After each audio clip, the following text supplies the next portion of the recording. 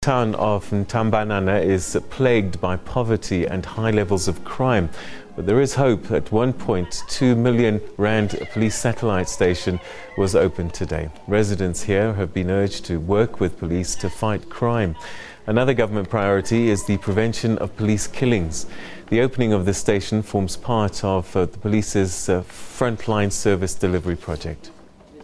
I would hope that we all understand that police killings, they represent the best form of underdevelopment in our society. Because this thing is the same as, killing oneself, in a sense.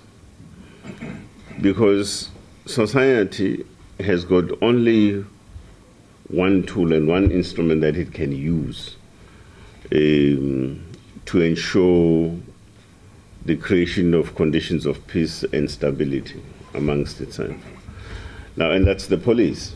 It's a station that is in an isolated area. It can be prone to attacks. So we had to fit in,